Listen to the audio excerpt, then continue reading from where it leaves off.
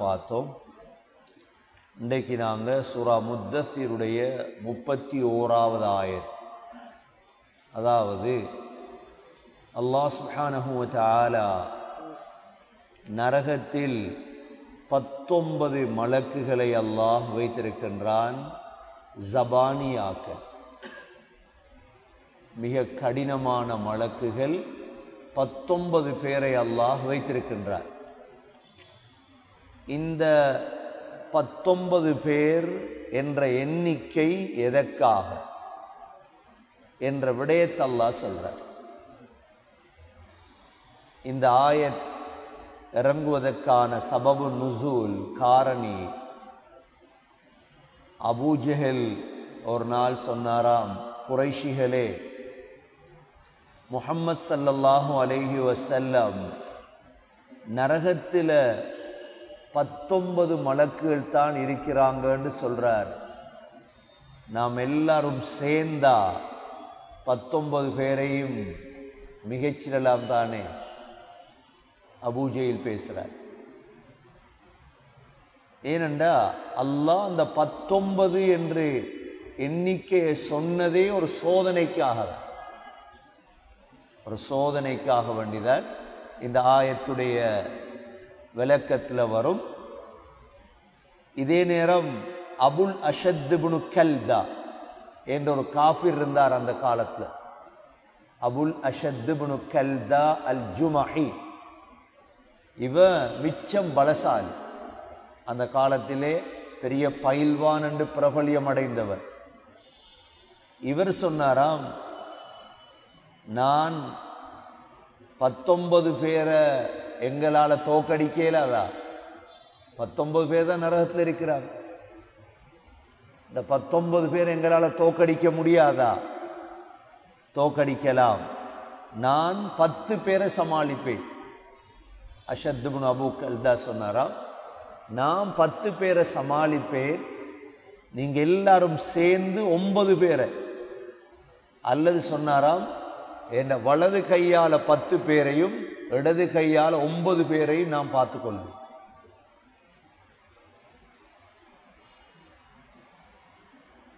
ஸல்லல்லாஹு அலைஹி வஸல்லம் அந்த காலத்தில் சில பயில்வான்கள் இருந்திருக்கிறார். ஒரு பயில்வான் இருந்தாராம், மாட்டு தோல்ல நின்று இழுக்க சொல்லுவானாம், எல்லாரும் சேர்ந்து இழுப்பாங்களாம், அவன் உள்ள மாட்டான், அவ்வளோ பலசாலி. ஸல்லல்லாஹு அலைஹி வஸல்லம் அவனை கூப்பிட்டாங்க, வா சண்டை பிடிச்சு பாவம். ஏனென்றா அல்லாஹ் நபி ஸல்லல்லாஹு அலைஹி வஸல்லம் அவர்களுக்கு சொர்க்கவாதிகளின் 30 பேருடைய சக்தி அல்லாஹ் கொடுத்திருக்கிறார். சொர்க்கவாதிகளுடைய 30 பேர் சக்தி. நபி அவங்க என்ன செஞ்சாங்க, ஜவான்னு கூப்பிட்டு அவன் அப்படியே கீழே படுக்க வச்சு ரசூலுல்லாஹ் மேலே ஏறி உட்கார்ந்துட்டாங்க. அவன் சொன்னான், என்னோட வெண்டா நான் இஸ்லாத்துக்கு வருவேன். பல தடவை நடந்துச்சு. இதுல ஒரு ஆள் தான் ருக்கானா. ருக்கானா இது ஒரு ஆம்பளை, பொம்பளை அல்ல. அந்த காலத்தில் ருக்கானா பின் அப்து யசீத் பின் ஹாஷிம் பின் முத்தலிப், இவரும் பெரிய பயில்வான். ருக்கானா சொன்னார், யா ரசூலல்லாஹ், நாம 2 பேரும் சண்டை பிடிச்சு பார்ப்போம், நீங்க வெத்தினா நான் இஸ்லாத்துக்கு வருவேன். சண்டை பிடிக்கிறேன்டா ஒன்றும் இல்லை, 2 பேரும் மோதி ஒரு ஆளை கீழே போட்டு மத்தால் மேலே உட்காரணும், அவ்வளவுதான். நபி ஸல்லல்லாஹு அலைஹி வஸல்லம் சொன்னாங்க, அப்படியே ஒரு தடவையிலே ஆளை கீழே வச்சு ரசூலுல்லாஹ் மேலே ஏறி உட்கார்ந்தார். ருக்கானா சொன்னார், நான் ரெடி ஆகலன்னா ரெடி ஆகும். சரி ரெடி ஆகும். திரும்ப 2வது தரம் அப்படித்தான் நடந்துச்சு. இப்படி அந்த காலத்துல இருந்தாங்க பயில்வான்கள். எங்கட காலத்திலையும் பயில்வான்கள் இருக்காங்களா இல்லையா, பெரிய பெரிய பலசாலிகள். இதே மாதிரி இவங்க சொன்னாங்களாம், இந்த நரகத்தில் இருக்கிற 19 மலக்குகளையும் நாங்க சமாளிப்போம், பிரச்சனை இல்லை. அதான் அல்லாஹ் ஆயத்துல சொல்றான், وَمَا جَعَلْنَا أَصْحَابَ النَّارِ إِلَّا مَلَائِكَةً நாங்க நரகத்தில் கடினமான மலக்குகளை வைத்திருக்கின்றோம். ஏன் வைத்திருக்கிறோம் என்றா இந்த 19 என்ற எண்ணிக்கை وَمَا جَعَلْنَا عِدَّتَهُمْ அந்த எண்ணிக்கை இருக்குது إِلَّا فِتْنَةً لِلَّذِينَ كَفَرُوا காஃபிர்களுக்கு ஒரு குழப்பத்தை உருவாக்கு. 19 பேர் போதுமா முழு உலகத்துக்கு? நின்றவருக்கு வேதனை செய்ய 19 பேர் போதுமா?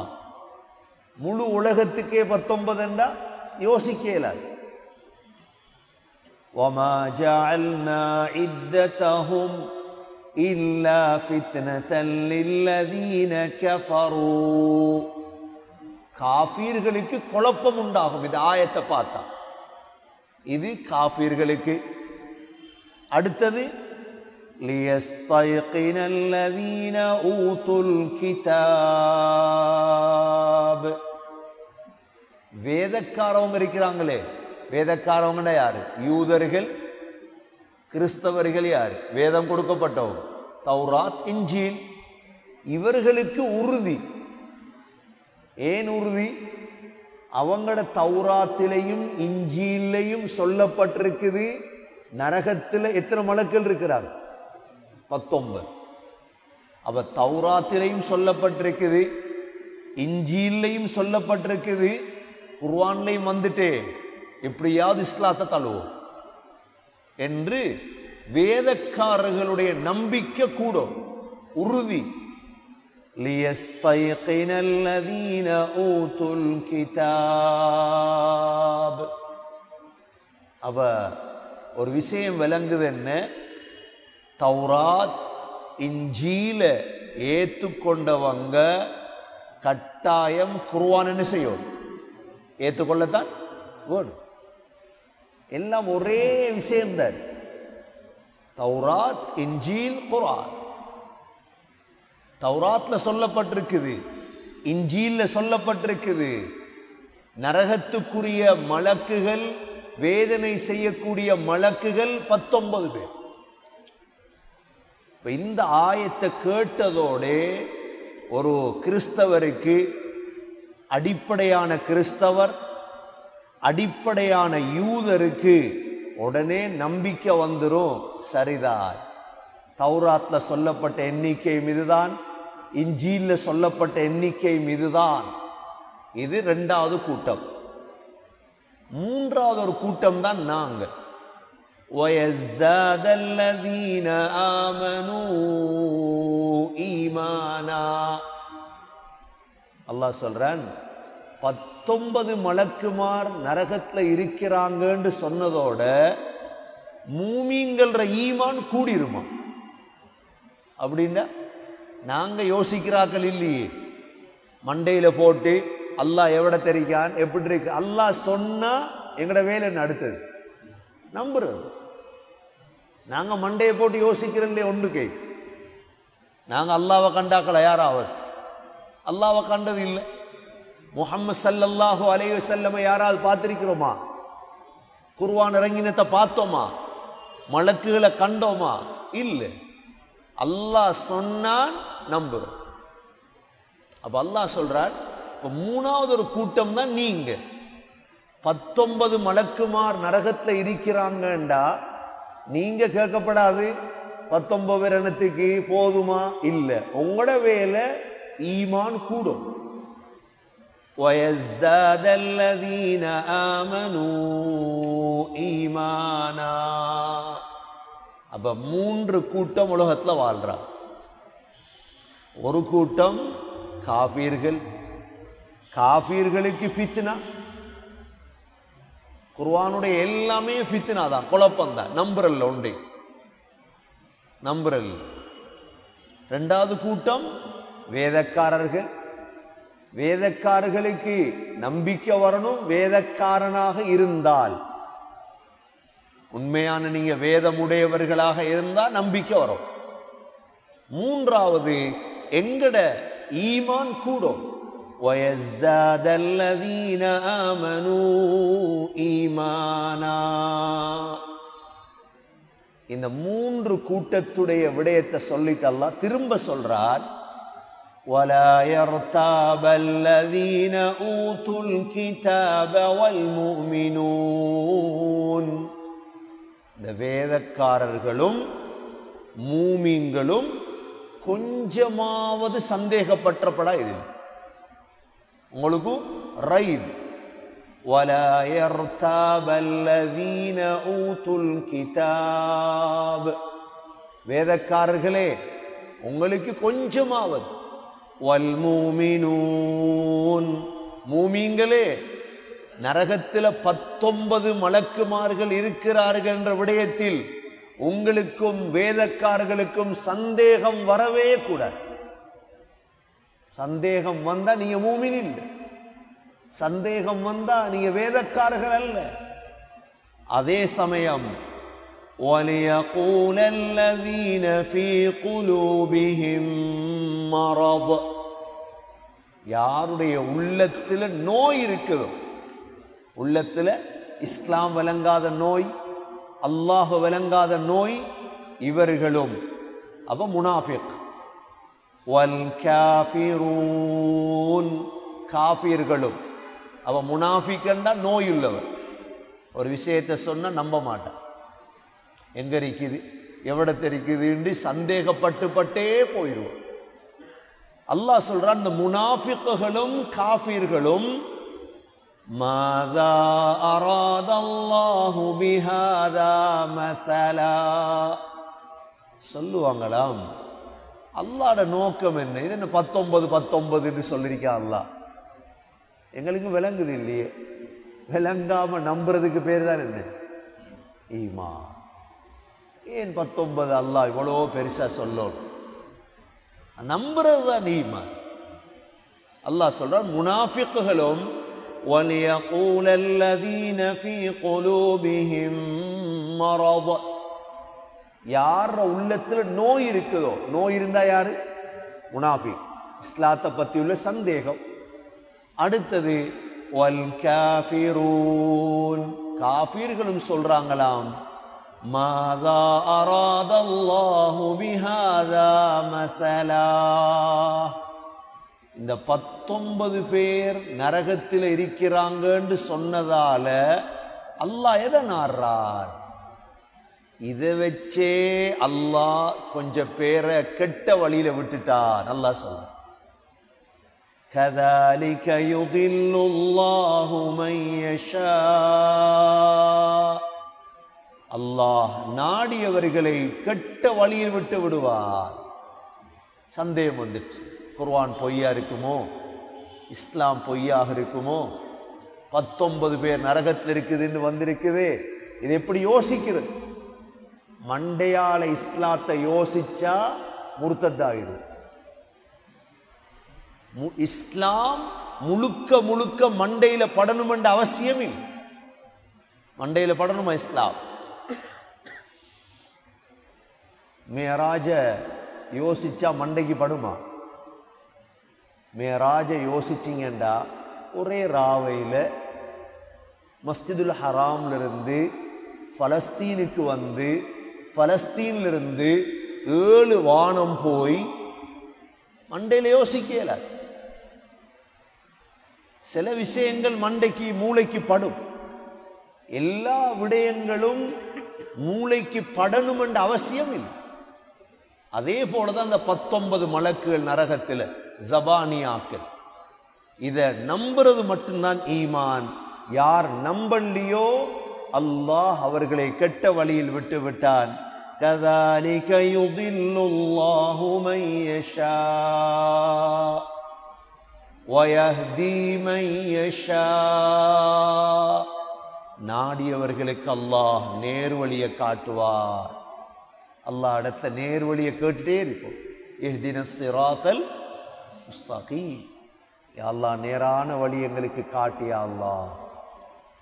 நேரான வழி என்பது உலகத்தில் அல்லாஹ் யார கையிலையும் அதை கொடுக்கல். அல்லாஹ் தன்னிடம் வைத்திருக்கிறான் ஹிதாயத். அல்லாஹ் நபியுடைய கையில கொடுத்திருந்தா ஸல்லல்லாஹு அலைஹி வஸல்லம் தண்ட பெரியப்பாக்கு கொடுக்காம போயிருப்பாங்களா?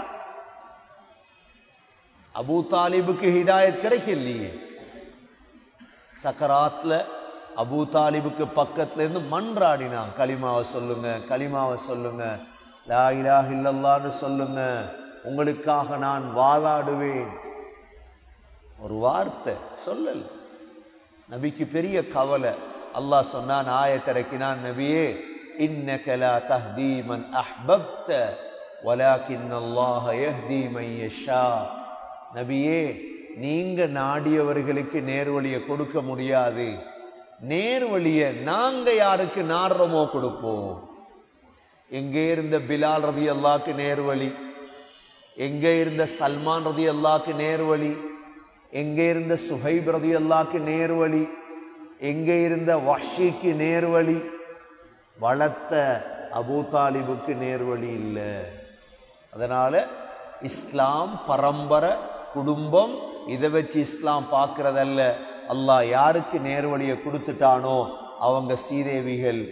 அதற்கு பிறகு அல்லாஹ் சொல்றான், வமா யஅலமு ஜுனூத ரப்பிக இல்லாஹு வமா யஅலமு ஜுனூத ரப்பிக இல்லாஹு. ஜுனூத் என்ற படை, உனது ரப்புடைய படைகளை அவனை தவிர வேற யாருக்கும் தெரியாது அப்படின்னு. அல்லாஹ்க்கு எத்தனை படை இருக்கு? எங்களுக்கு தெரிஞ்ச மலக்குகளுடைய படை தான். அல்லாஹ் இடத்துல அபாபீல் படை. காபாவை உடைக்க வந்த நேரம் அல்லாஹ் ஜிப்ரீல் அலைஹிஸ்ஸலாத்தை அனுப்பினதா, அபாபீல் அனுப்பினதா? அலம் தர கைஃப ஃபஅல ரப்புக பி அஸ்ஹாபில் ஃபீல் அலம் யஜ்அல் கைதஹும் ஃபீ தضلீல் وأرسل عليهم طيرا أبابيل. அல்லாஹ்ட படை அபாபீல், செலந்திப்படை, செலந்திப்படை, பறவைகளின் படை, ஜின்களின் படை. அல்லாஹ்டத்தை காத்து ஆது சமூத அழிச்சேதால் அல்லாஹ் எதால? அல்லாஹ்ட படை காத்து. அல்லாஹ்ட படைய உலகத்தில் ஒத்தருக்கும் தெரிய. இந்த சுனாமி, கடல் அல்லாஹ்ட படை. இன்னைக்கு இந்தோனேஷியாவில் சுனாமியா இல்லையா? இதுவரைக்கும் 200 சொச்சம் பேர் மையத், 200 சொச்சம் பேர் மையத். அல்லாஹ்ட படை எப்படி அழிப்பான்? ஏதால் இடி, இடி முழக்கம், மின்னல், அல்லாஹுடைய படை. وَمَا يَعْلَمُ جُنُودَ رَبِّكَ إِلَّا هُوَ وَمَا هِيَ إِلَّا ذِكْرَى لِلْبَشَرِ. அல்லாஹ் எதை பத்தி பேசிட்டு வரான்? சக்கர் என்ற நரகத்தை பத்தி பேசிட்டு வர. இவ்வளோ தெளிவாக விரிவாக وَمَا هِيَ إِلَّا ذِكْرَى لِلْبَشَرِ. மனித சமூகத்துக்கு இது உபதேசம்.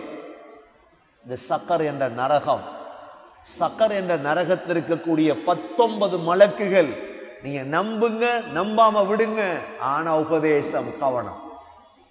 وَمَا هِيَ إِلَّا ذِكْرَى لِلْبَشَرِ. மனித சமூகத்துக்கு இது உபதேசம். ஏற்கனவே வந்து பஷர், அது தோல்.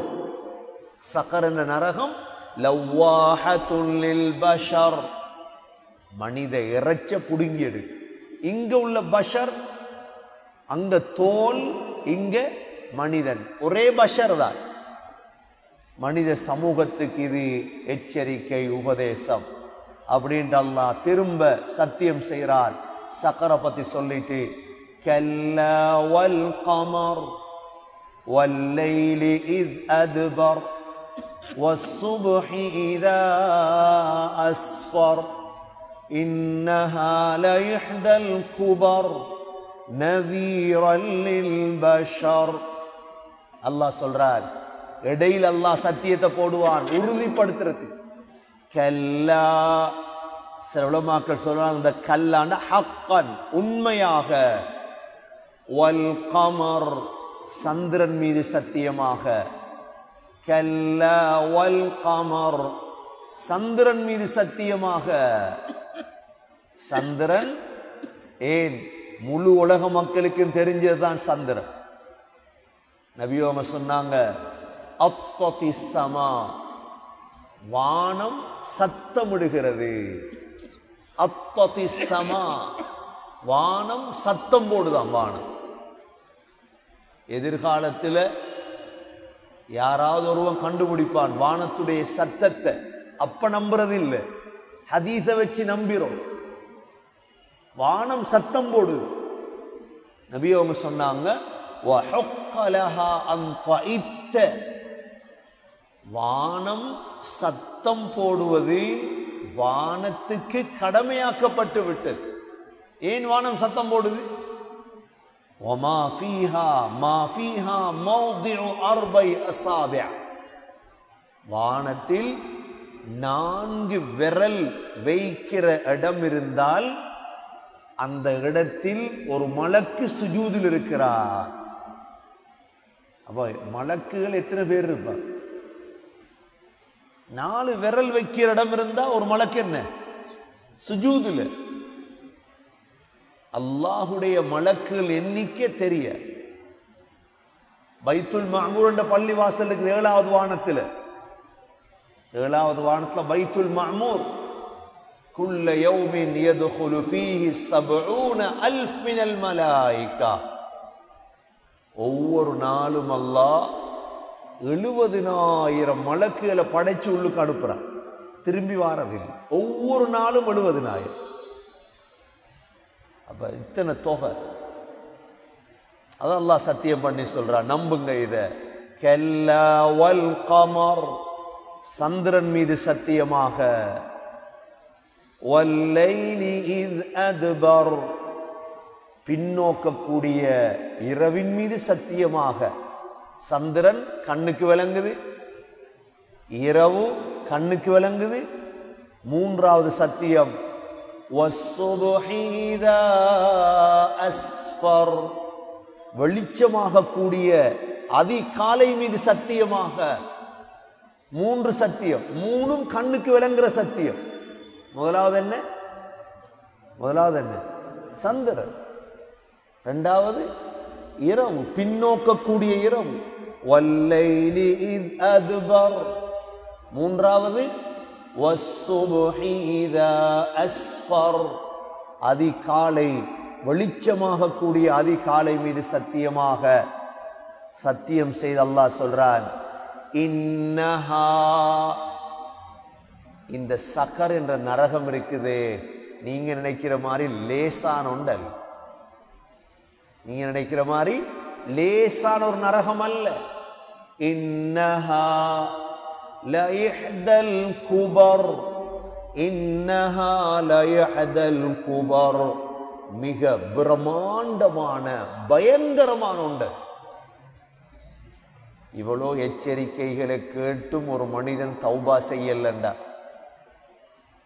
ஒரு மனிதன் திருந்தல்லண்டா, சக்கர் என்ன நரகத்தை பத்தம் பேசுறான் அல்லாஹ். இவ்வளோ எத்தனையோ நரகத்தை பத்தி பேசுறீங்க. 7 நரகம் இருக்குது, நரகத்துக்கு 7 வாசல் இருக்குது.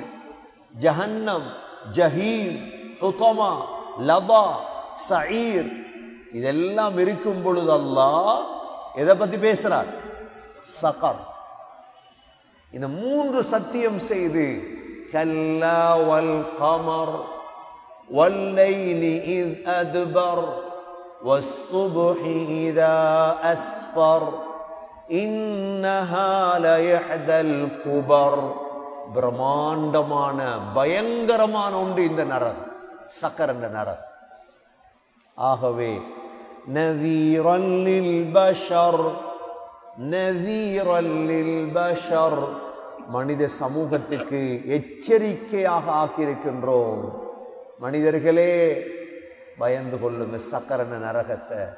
கண்ணை பொத்தினத்துக்கு புற தடமாறப்படாது. உலகத்திலே தன்னை திருத்தி கொண்டு தௌபா செய்து கொண்டு நல்ல வழியில நாங்க போயிடும். இதை சொல்லிட்டு அல்லாஹ் சொல்றான், லிமன் ஷாஅ மின்கும் அன் யதகத்தம அவ் யதஅக்கர், لمن شاء منكم أن يتقدم أو يتأخر. உங்கள யாருக்கு விருப்பமோ, யார் விரும்புறீங்களோ நல்லதை செய். எதகத்தம் முன்னுக்கிட்டே போ, நல்லதுல போட்டி போடுங்க. அவ் யதஅஹர் அல்லது பாவம் செய்யலுமென்று அதையும் செய். ஒரு நல்லது செய்ய இயலாது, உலகத்துல பிந்திட்டு இருக்கணும், குஃபுர் நரகம். இந்த ஆயத்தை வச்சு சொல்றதா அல்லாஹ் விருப்பம் தந்திருக்கான்? அப்படி ஆயுது. எச்சரிக்கைக்குரிய ஆயத். என்ன ஆயத்து இது? லக்கும் தீனுக்கும் வலிய தீனண்டா எல்லா மதத்திலையும் வாழலாம்னு சொல்றதா? லக்கும் தீனுக்கும் வலிய தீன், உங்களோட மார்க்கம் உங்களோட, எங்கட மதம் எங்கட மார்க்கம் எங்களோட, உங்களோட மதம் உங்களோட. இது என்ன அல்லாஹ் ஏத்துக்கொண்டானா? எச்சரிக்கை. உங்களோட மார்க்கமா, உங்களோட மதமா, அதே மாதிரி ஆயத்தான் எச்சரிக்கை. அல்லாஹ் சொல்றான், லிமன் ஷாஅ மின்கும் அன் யதகத்தம அவ் யதஅஹர். யாருக்கு விருப்பமோ அமல் செய்யுங்க, முந்துங்க. யாருக்கு விருப்பம் இல்லையோ விட்டுருங்க, நரகத்துக்கு தயாரா. எச்சரிக்கை. இது மாதிரி ஆயத்துகள் இருக்குது. சூரத்துல் ஹிஜ்ர் 15வது சூரா 24வது ஆயத் அல்லாஹ் சொல்றார், وَلَقَدْ عَلِمْنَا الْمُسْتَقْدِمِينَ مِنْكُمْ وَلَقَدْ عَلِمْنَا الْمُسْتَأْخِرِينَ. எங்களுக்கு தெரியும், அல்லாஹ் சொல்றார், நன்மையில முந்துராக்களையும் தெரியும், நல்லது செய்யாம பிந்தினவங்களையும் எங்களுக்கு தெரியும். எங்களுக்கு தெரியும், நாங்க அறிஞ்சு வச்சிருக்கிறோம். எச்சரிக்கையான ஆயத். இதே போல சூரா கஹஃப்ல 18வது சூரா 29வது ஆயத், فَمَنْ شَاءَ فَلْيُؤْمِنْ وَمَنْ شَاءَ فَلْيَكْفُرْ. விருப்பமண்டா ஈமான் கொள்ளுங்க, விருப்பமண்டா அல்லாஹ்வை நிராகரிச்சிருங்க. இது என்ன எச்சரிக்கை? விருப்பமண்டா செய்யுங்க அல்ல, உங்களை கஷ்டப்படுத்தல்ல. சொர்க்கம் வேணுமா அமல் செய்யுங்க, சக்கரங்க நரகம் வேணுமா பாவம் செய்யுங்க. ஆகவே லிமன் ஷாஅ மின்கும் அன் யதகத்தம அவ் யதஅஹர். அல்லாஹ் சுப்ஹானஹு வ தஆலா அமல்களை வச்சுதான் எங்கட அமல் எவ்வளோ அல்லாஹ்வை நெருங்குறோம், எவ்வளோ அல்லாஹ் கிட்ட போறோம் என்று அல்லாஹ் எதிர்பார்க்கிறான். வசதியை தந்திருக்கான் அல்லாஹ். அல்லாஹ் தந்த செல்வம், சதகாக்கள், ஹதியாக்கள், ஜகாத்துகள், உடம்ப தந்திருக்கான் அல்லாஹ். நின்று தொழுறது, சுஜூது செய்யறது, குர்ஆன் ஓதுறது, கண் பார்வையை தந்திருக்கான் அல்லாஹ். கண் பார்வை போக முந்தி குர்ஆனை பார்த்து ஓதுறது, குர்ஆனை பாடமாக்குறது. நபி ஸல்லல்லாஹு அலைஹி வஸல்லம் ஒவ்வொரு நாளும் 4 சொச்சம் ஜுஸு ஓதுவாங்க. யாரு குர்ஆன ஓதல்லையோ அவன் நோயாளி, அவன் நோயாளி. இமாம் இப்னுல் கையிம் எழுதுறார், ஒருவன் குர்ஆன ஓதல்ல அவனுக்கு இருக்கிற நோய் மாதிரி உலகத்தில் வேற ஒருத்தனுக்கும் நோய் இல்லை. குர்ஆன் உள்ளத்துடைய ஷிஃபா, குர்ஆன் உடம்புடைய ஷிஃபா. எவ்வளவு அமல் செய்யலுமோ அமலை கூட்டணும் வாழ்க்கையில். அல்லாஹ் செல்வத்தை தந்திருக்கிறான், ஹஜ்ஜ முடிச்சிடணும். அல்லாஹ் செல்வத்தை தந்திருக்கிறான், உம்ரா செய்யணும். அல்லாஹ் செல்வத்தை தந்திருக்கிறான், சதகா ஜாரியாக்கள் செய்யும். அல்லாஹ் உடம்ப தந்தா உடம்பால இபாதத், செல்வத்தை தந்தா செல்வத்தால இபாதத். யார் யாருக்கு என்ன நிஅமத் கொடுக்கப்பட்டிருக்குதோ, ஸ்கூல் பிரின்சிபல் முழு பிள்ளைகளையும் இஸ்லாத்தின் பக்கம் எடுத்து வரலாம். பிரின்சிபல் ஒரு மாஸ்டர், நீங்க பேசினா 50 பிள்ளைகள் கேட்குமெண்டா நீங்க படிப்பிக்கிறதோட சேர்த்து கொஞ்சம் கொஞ்சம் இஸ்லாத்தையும் சொல்லணும், இஸ்லாத்தையும் பேசும். நீங்க டிரைவர், உங்களுக்கேலும் உங்களோட பஸ்ல உள்ளவங்களுக்கு இஸ்லாத்தை சொல்லி கொடுக்க. நீங்க ஒரு ஆபீஸ்ல பெரியவர், நீங்க குடும்பத்தில் பெரியவர், உங்களோட பேச்சை கேட்பாங்கண்டா நாங்க அவங்களை இஸ்லாத்தின் பக்கம் எடுத்துறோம். மார்க்கத்தின் பக்கம் எடுத்துறணும்.